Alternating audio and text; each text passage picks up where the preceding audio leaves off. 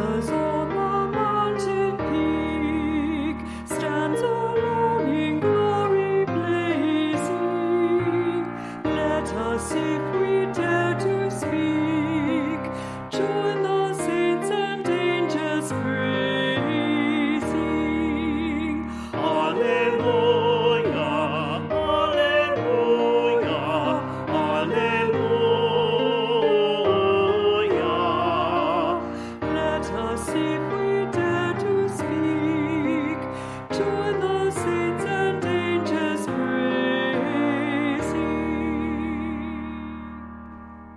Trembling at his feet we saw Moses and Elijah speaking, all the prophets and the law shout through them their joyful greeting. Alleluia, alleluia, alleluia. All the prophets and the law shout through them their joyful greeting. Swift the cloud of glory came, God proclaiming in its thunder, Jesus as the Son by name. Nations cry aloud in wonder. Alleluia, alleluia, alleluia. Jesus as the Son by name. Nations cry aloud in wonder. Jesus is the chosen one, living hope of every nation. Hear and heed him, everyone. Sing with earth and all creation. Alleluia, alleluia, alleluia. Hear and heed him, everyone. Sing with earth and all creation.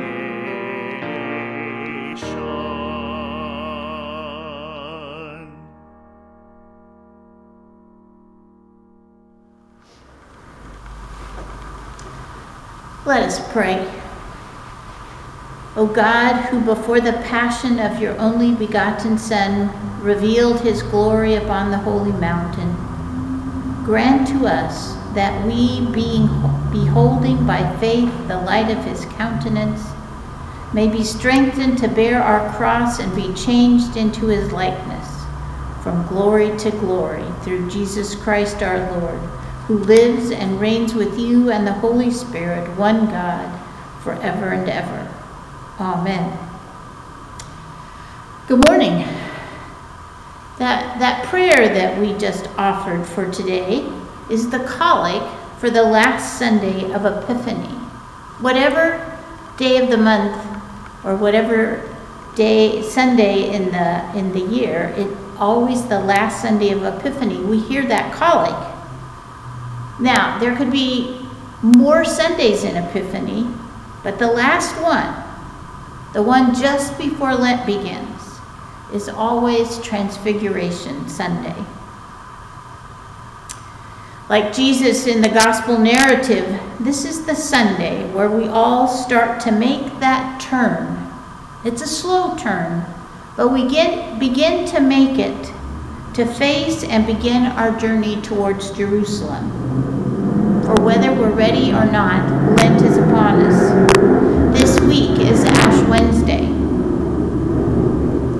It was while praying and reflecting on this collect that I was struck with two ideas that I really needed to struggle with. The first was this idea of bearing our cross. I've never liked that phrase.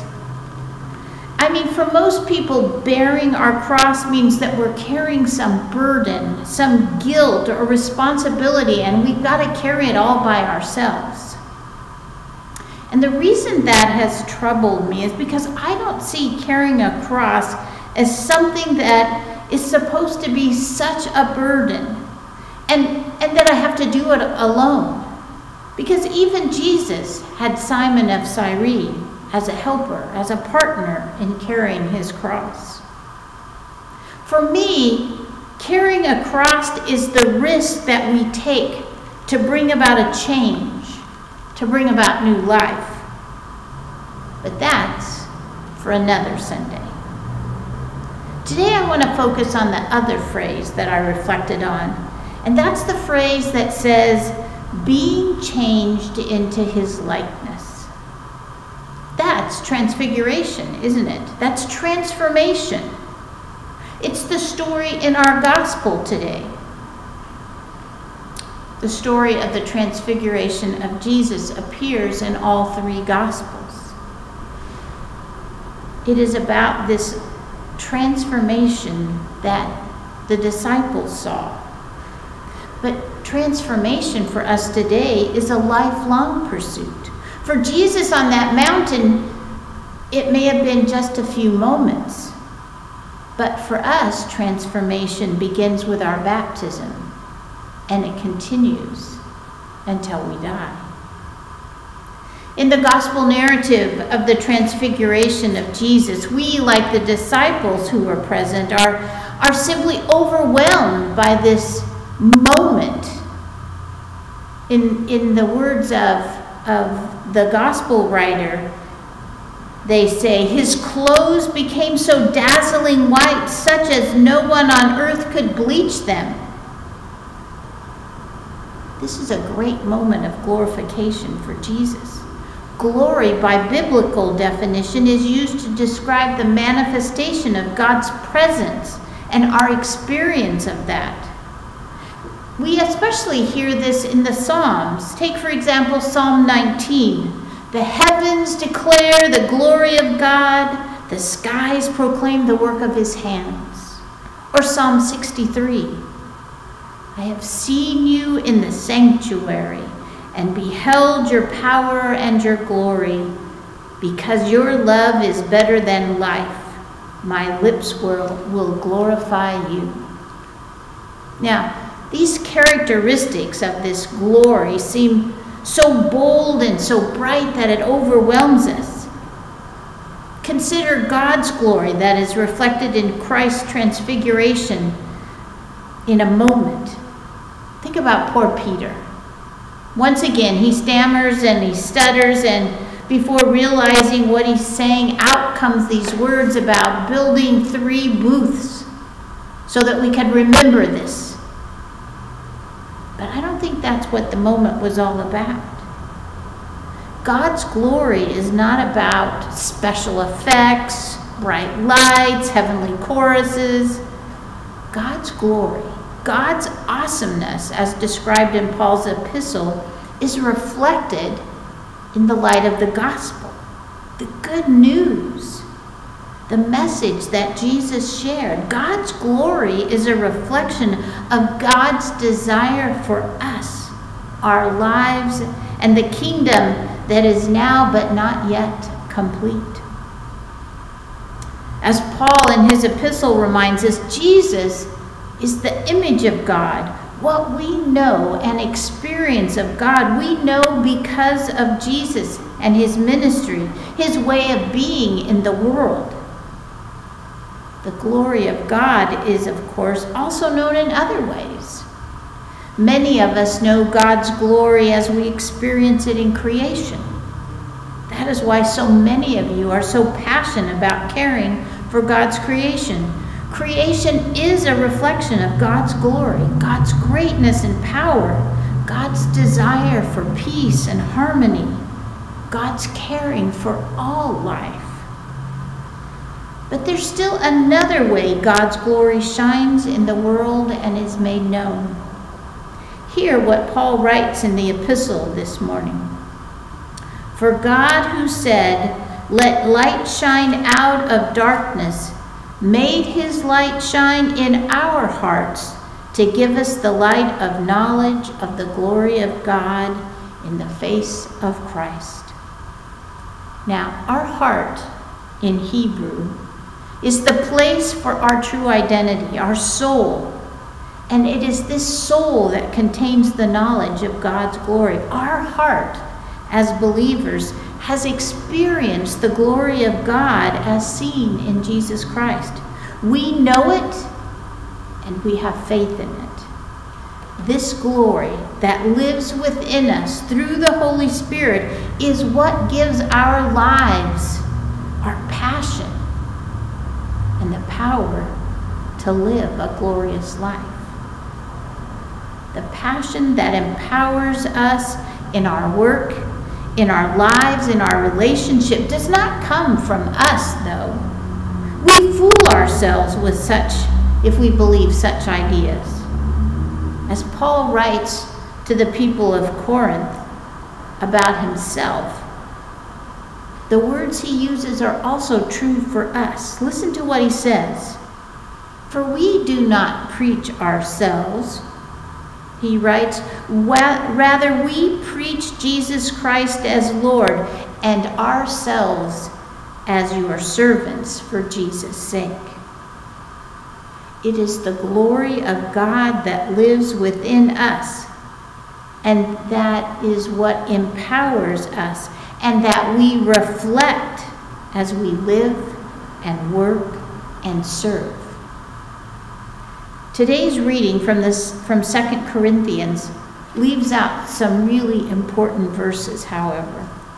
The lectionary directs us to stop at verse 6, but I'm going to take you a little deeper into chapter 4. Here are verses 7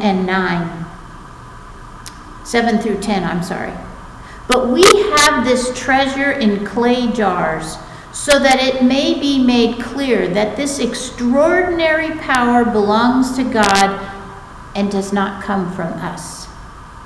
We are afflicted in every way, but not crushed, perplexed, but not driven to despair, persecuted, but not forsaken, struck down, but not destroyed, always carrying in the body the death of Jesus, so that the life of Jesus may also be made visible in our bodies. Here are those same lines in a modern translation from the Message. Maybe it'll be a little easier to understand. The Message writes, if you only look at us, you might well miss the brightness. We carry this precious message around in unadorned clay pots of our ordinary lives. That's to prevent anyone from confusing God's incomparable power with us. As it is, there's not much chance of that. You know for yourselves that we're not much to look at. We've been surrounded and battered by troubles, but we are not demoralized. We're not sure what to do, but we know that God knows what to do. We've been spiritually terrorized, but God hasn't left our side. We've been thrown down, but we haven't broken. What they did to Jesus, they did to us. Trial and torture, mockery and murder. What Jesus did among them, he did in us.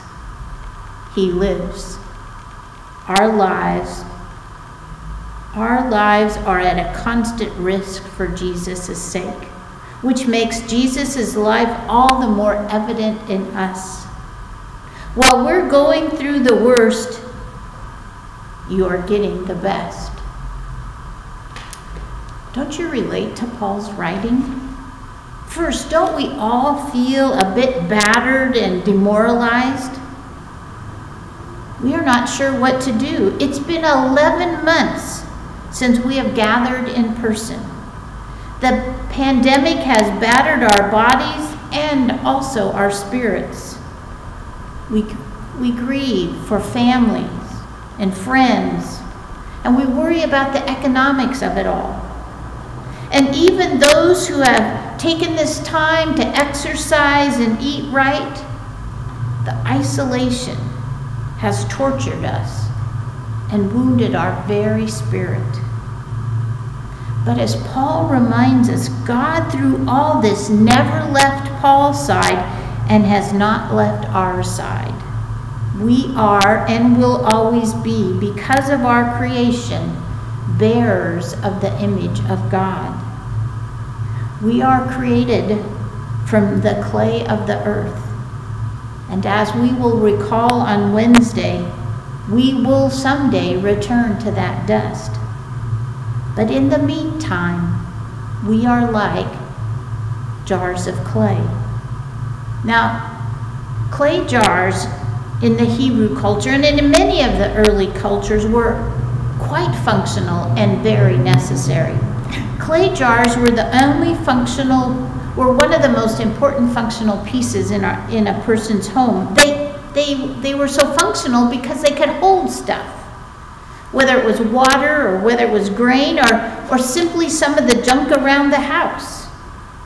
Now, of course, jars made out of clay are fragile. They could be easily chipped or cracked, even broken. But they were necessary and valuable for daily life. And we are those jars of clay. We can easily be hurt or cracked or even broken. But we are seen as valuable and necessary in God's kingdom building. We hold the treasure.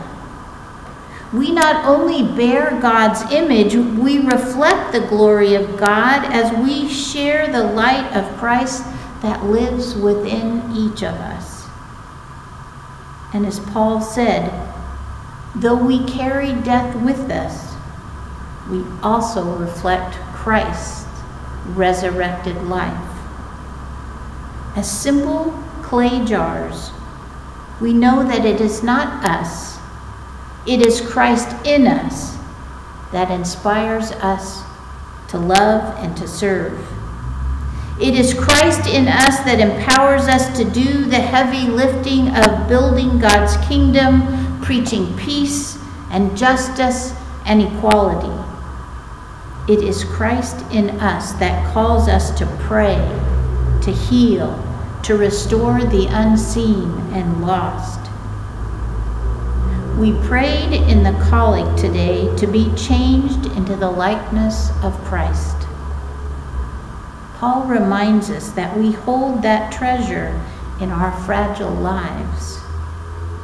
The question we are called to answer is, how will we display God's glory as we reflect the light of Christ in the context of our own lives? Maybe that is the true turning that needs to happen in Lent this year. How will we care for the clay jars of our lives and turn on our light to the fullness and brightness that Christ is calling us to reflect? Amen.